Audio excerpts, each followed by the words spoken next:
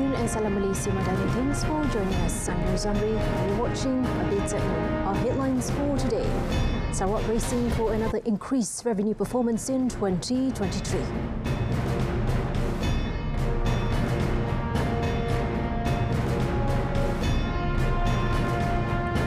Twitter's rolled out per article payment plan.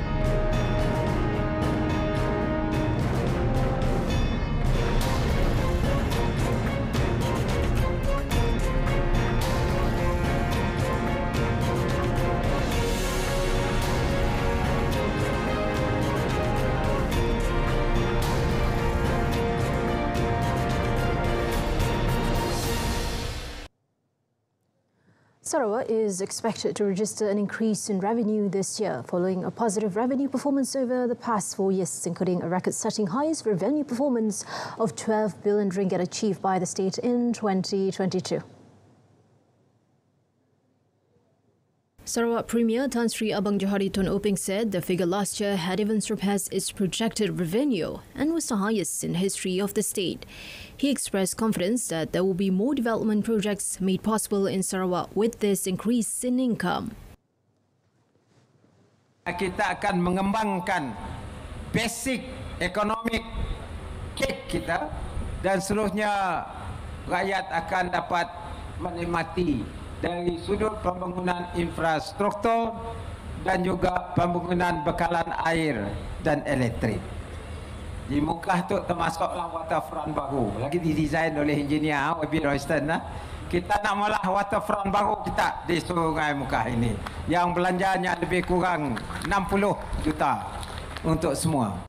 He added that an oil and gas company is currently studying the amount of oil and gas obtainable in the waters of Balayan. Aside from that, the Rajang Delta Development Agency, RADA, has identified 60 development projects in Mukah with an allocation of 1 billion ringgit to expedite rapid development in the area. Several development projects and infrastructure upgrade works in Pasir Salak, Perak have been approved. Deputy Prime Minister Datuk Seri Dr. Ahmad Zahid Hamidi explained that the projects are implemented based on the needs of the local residents in order to provide them with maximum benefits. Projek perhubungan jalan desa naik taraf, jalan-jalan kampung dalam Parlimen Pasir Salak kos RM2 juta. Diluluskan RM2.5 juta. Permohonan baik boleh naik taraf kompleks darah Pasir Salak kepada Kementerian Pelancongan Seni dan Budaya. Nanti saya bincang. Also approved for suburban water supply projects in Anak Sungai and Maktab Rendah Sains Mara MRSM Pasir Salak building structures upgrade works. Another 2 million ringgit was also approved for reconstruction of shop houses in Seberang Perak, which were destroyed in a fire back in February. Datuk Seri Dr. Ahmad Zahid said this during an UMNO Aidilfitri open house in Pasir Salak. On another matter, Datuk Seri Dr. Ahmad Zahid, who is also Rural and Regional Development Minister, announced that the road and bridge linking Bagan Datuk to Kampung Sejagub would be open to the public on 31st of May. Minta ketua pengarah JKR, pengarah JKR di Perak dan juga residen engineer serta kontraktor. Saya ingin mengesahkan dan saya umumkan di Pasir Salak ini. By hook or by crook, 31 hari bulan Mei, wajib orang Pasir Salak dan Bagan Datuk menyeberang pakai jambatan bambu Indonesia. He hoped that the project will benefit the rakyat not only in terms of better infrastructure, but also development of the economy and people in Kampung Gajah and Pasir Salak, Bagan Datuk parliamentary constituencies. Last 11th of April, the Public Works Department said in a statement that the opening of the road and bridge had been postponed to the end of May instead of the Aidilfitri period. Prospective pilgrims are advised to prepare themselves accordingly before going for Hajj, as it is a spiritual journey that requires physical, mental and emotional strength, in addition to the proper knowledge on the deed. This is to ensure that the Hajj process is carried out smoothly and properly. Perlis Region Tuanku Syed Faizuddin Putra Jamululail took the opportunity to extend His Highness congratulations to everyone who has been called to perform Hajj this year. His Highness also expressed gratitude to Tabung Haji for their efforts in holding courses in physical and online form as a part of preparations for all prospective pilgrims. His Highness said this is an event held at Dewan Ilmu University Malaysia Perlis Unimab, Pauh Putra. The rubber production incentive, IPG for smallholders, has been activated in Peninsular Malaysia, Sabah and Sarawak starting 1st until 31st of May based on production in April. In light of lower rubber prices, the Malaysian Rubber Board MRB has activated the incentive to ensure the well-being smallholders is taken care of by supporting the pricing.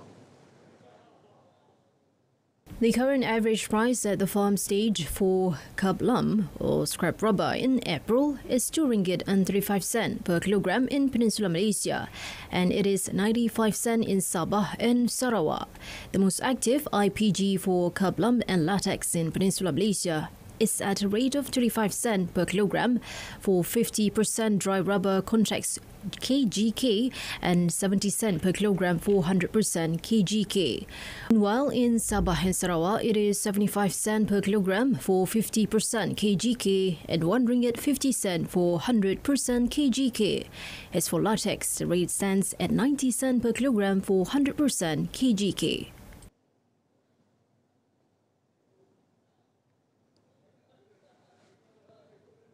Selangor Ku homes may be offered to residents of Kampung Kuskan Tambahan, Serendah in Batang Kali. This came after they were instructed to vacate the area last Saturday. Sebagaimana kenyataan yang telah dikeluarkan oleh pejabat tanah dan daerah, saya kena meneliti semula sebab ada sebahagian daripada penghuni-penghuni di kampung tersebut telah bersedia menerima tawaran gratuity yang telah ditawarkan oleh pihak pemaju. Dan dalam pada masa yang sama, ada yang tidak mahu dan yang tak mahu ni kita akan tawarkan rumah Selangorku lah, iaitu berbaki 12 orang. The state government is also prepared to become a mediator to the residents and company representative to ensure this matter can be solved properly. Recently, some 60 residents of Kampung Kuskan Tambahan handed over a memorandum to the Selangor Menteri Besar after receiving an eviction notice a day before Hari Raya. 6 people narrowly escaped death when a tree fell onto the cars near the entrance of the MRR2 expressway heading to Ampang during a storm yesterday. According to a spokesman for the Operations Centre of the Kuala Lumpur Fire and Rescue Department, JBPM, the incident involved 3 men and 3 women in 3 cars, a Pro 2 Alza, Pro 2 Myvi and Proton Exora. He said JBPM received an emergency call at 3:19 p.m. and dispatched a fire engine with 8 personnel from the Sungai Besi Fire and Rescue Station to the scene. He said all the victims were freed from the cars and were safe.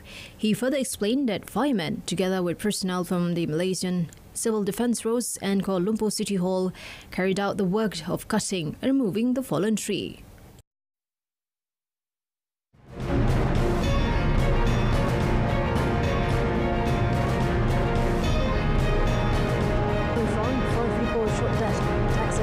After homes complained.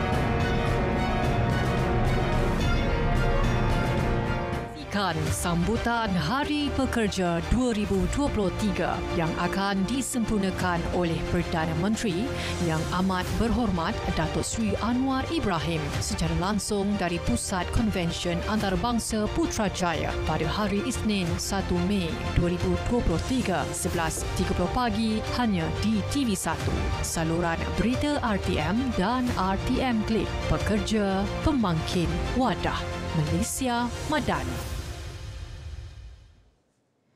Twitter will introduce an option allowing media outlets to charge users for paywall content on a per-article basis if they want to read an occasional article. CEO of the social media platform Elon Musk said the plan would begin next month, but provided no details on exact pricing or what cut Twitter would take.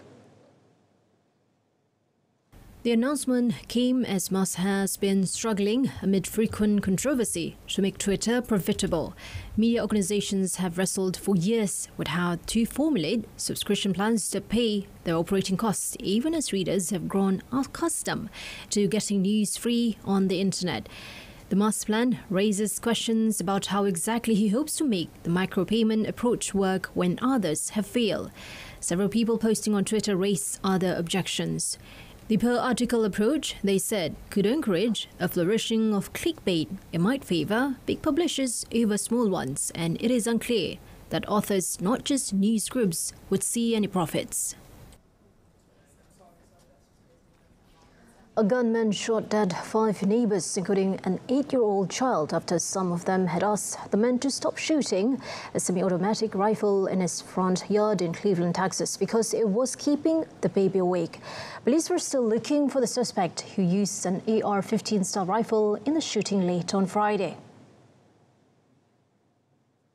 Authorities have charged Francisco Oropizza, 38, with 5 counts of murder and was searching for him in a nearby wooded area. Sheriff Greg Kappas of San Jacinto County, which is north of Houston, described a horrifying scene when authorities went to the residence after receiving a call about harassment around 11:30 p.m. Friday. The victims, aged from 8 to 40 years old, was stormed from the front door through the house to an inside bedroom where 2 of them, both women, were found lying on top of 2 traumatized children who survived the massacre. All the victims had been shot from the neck up, almost execution style, basically in the head. The police found several others in critical condition from multiple gunshot wounds. The Honduran Foreign Minister, Enrique Rina, called on Twitter for the gunman to face the full weight of the law. More planes on bombing raids drew heavy fire over Khartoum as fighting between Sudan's army and paramilitaries entered a 3rd week, with the United Nations chief warning the country was falling apart. More than 500 people have been killed since battles erupted on 15th of April. They have agreed to multiple truces, but none has taken hold as the number of dead civilians continues to rise and chaos and lawlessness grip Khartoum, a city of 5 million people where many have been greeters in the homes lacking food, water and electricity. The violence has killed at least 528 people and wounded 4,599, the health ministry said Saturday, but these figures are likely to be incomplete. The United Nations said about 75,000 have been displaced by the fighting in Khartoum and the states of Blue Nile, North Kordofan, as well as the western region of Darfur. The fighting has also triggered a mass exodus of foreigners and international staff. On Saturday, a ferry with around 1,900 evacuees arrived at a Saudi naval base in Jeddah after crossing the Red Sea from Port Sudan in the latest evacuation to the kingdom by sea. The Saudi Foreign Ministry said they were among almost 4,880 people who have been brought to safety in the kingdom. Meanwhile, the first Iranian evacuees to escape the Sudan conflict through Saudi Arabia arrived in Jeddah, relief that their country has settled its differences with the regional rival. The 65 Iranians were among about 1,900 people on the latest boat to arrive from Port Sudan. Iran and Saudi Arabia agreed to end a 7-year diplomatic rupture on 10th of March, and 4 Iranian diplomats were on hand when the latest ship arrived at the King Faisal naval base in Jeddah. Honestly, never thought we would be coming to Saudi when we're going to be evacuating from there because of our nationality. But, thankfully, they really helped us out. They put their differences aside, they worked together, and they saved lives, basically. The process was amazing. It was more than our expectation. It was beyond our expectation. Saudi Arabia and Iran have not yet opened embassies after their diplomatic agreement, but Hassan Sarnegar Aburgoy, one of the Iranian diplomats waiting at the base, said his government was grateful for the humanitarian cooperation shown by the Saudi authorities. Tens of buses were seen lining up on the Argentine-Egypt-Sudan border crossing as the waiting times increased with the rising of influx of Sudanese fleeing the fighting. Satellite images showed congestion of trucks and buses lining up in different directions as they prepared to cross the border. Israeli police dispersed protesters and arrested a handful after the weekly protests on Saturday.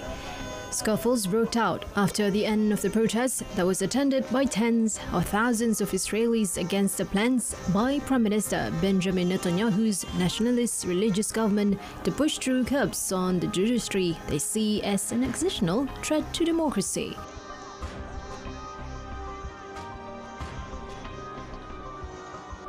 One Colombian migrant was wounded in a rock-throwing exchange amid clashes between police, Peruvian citizens and migrants who were blocking the road that leads to the border with Chile. Tension is ongoing as migrants are still stranded after leaving Chile and not allowed to cross into Peru.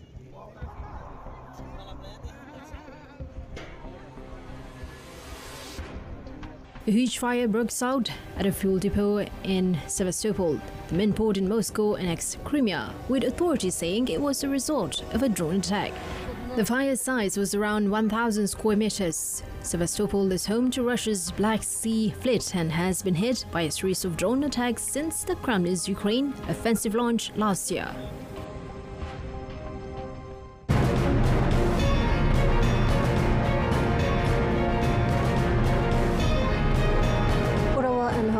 Draw first leg of Asian Champions League final. That and more next in sports.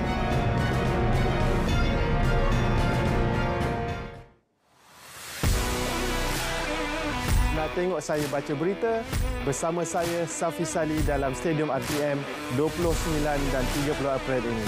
RTM, teman setia.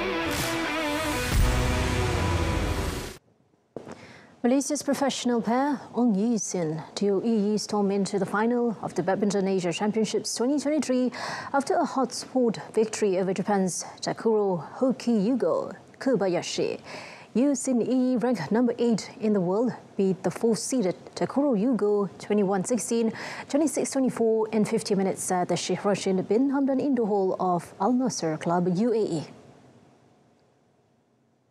The Malaysians were dominant in the first game, but it was neck and neck in the second game until the Japanese pulled away to an 18-14 lead. However, the Malaysians fought back and levelled the score at 18-18, which saw Yi raising his left knee after failing while returning a shot. Yi-sin Yi eventually took the game 2-2 before winning to register only their second win in 8 matches against the Japanese pair. In the men's doubles final tonight, Yi-sin Yi will meet India's Sadwit Sairaj Ranki Reddy Chirag Shetty. Badminton Asia has appointed Tan Sri Muhammad Nurza Zakaria as its honorary president for the 2023 till 2027 term. Tan Sri Muhammad Nurza's appointment was announced by the newly elected Badminton Asia president Kim Jong-soo from South Korea at its annual general meeting yesterday. At the AGM, BAM General Secretary Datuk Kenny Goh was elected the Badminton Asia Secretary General. In a statement, BAM said Tan Sri Muhammad Nurza's appointment is in recognition of his extensive service and contribution to the sport in Asia. He is the first Malaysian to assume the position of the honorary president. BAM Deputy President Datuk V. Subramaniam hailed the appointment and congratulated Tan Sri Muhammad Nurza on behalf of the BAM Council and all its affiliates. Datuk V. Subramaniam said the BAM President's extensive knowledge and advice will benefit Badminton Asia, including in areas of marketing and sponsorship, event organisation as well as development. Urawa Red Diamonds claim a 1-1 draw with Al Hilal at Riyadh's King Fahd International Stadium to secure a slim advantage over defending champions ahead of the second leg of the Asian Champions League final next weekend. Shinzo Kuroki cancelled out Salim Al-Dawsari's first half opener for the hosts, and with the away goals rule in use, the Japanese side will be marginal favourites to claim the title when the teams meet again at Saitama Stadium next Saturday. A crowd in excess of 53,000 turned out as Hilal set their sights on On to the next update. Barcelona thrashed 10-man Real Betis 4-0 on Saturday to move a step closer to winning La Liga for the first time since 2019. Andres Christensen, Robert Lewandowski and Rafinha struck for Barca, accompanied with Guido Rodriguez netting a late own goal to round off the raid. Xavi Hernandez brought Christensen into the starting lineup after injury, and he made a quick impact on his return. Rafinha whipped in a vicious ball, which Ronald Araujo narrowly missed, but Christensen followed in behind to power ahead home. Betis were set back further when defender Edgar Gonzalez was dismissed for 2 bookings after half an hour. Lewandowski pounced soon after to net his 19th league goal, and 3 minutes later, Rafinha struck the third. Rodriguez deflated in Ansu Fati's cross as Barcelona added a 4th goal in the 82nd minute. Almost 90,000 home supporters were also treated to 15-year-old Lamine Yamal's debut in the final stages, and the winger came close to scoring with a shot repelled by Rui Silva.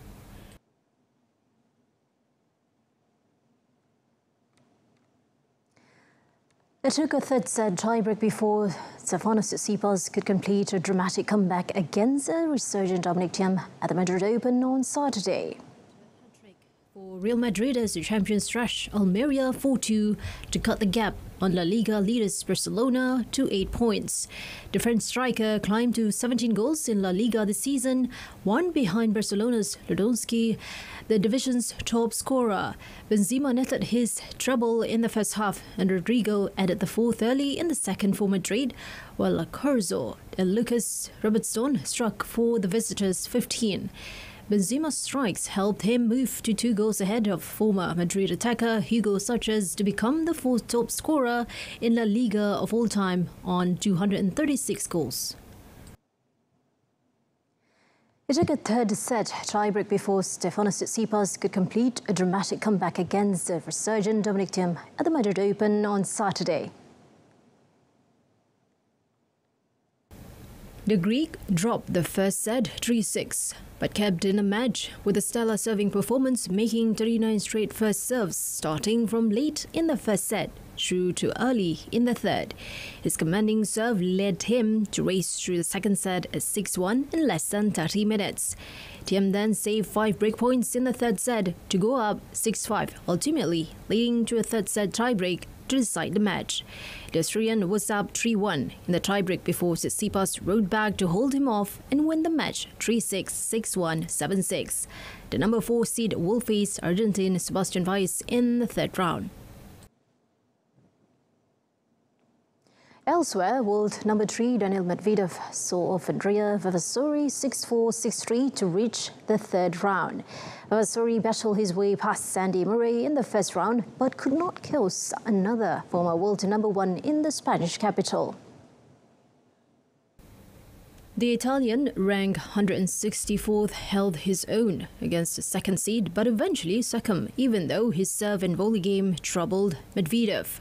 The Italian forced 2 breakpoints in the first game, but Medvedev held and the players stayed on serve until the 2021 US Open winner broke for 6-4 to take the first set. There was a brief rain delay before the second set, in which Medvedev broke to love for 5-3, sealing a fine return game with a drop shot, which left Vavasori scrambling.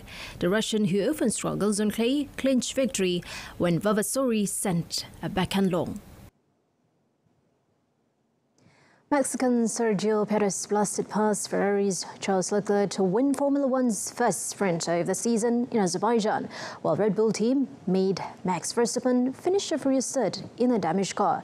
Leclerc, who started on pole position and finished second to more than double his points tally, was the first driver other than Perez to beat double world champion Verstappen on track this year.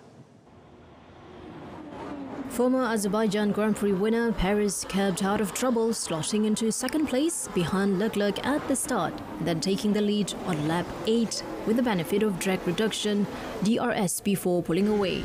Although the sprint was only a 100-kilometer dash, the Mexican became the first F1 driver to win more than once around the Baku street circuit.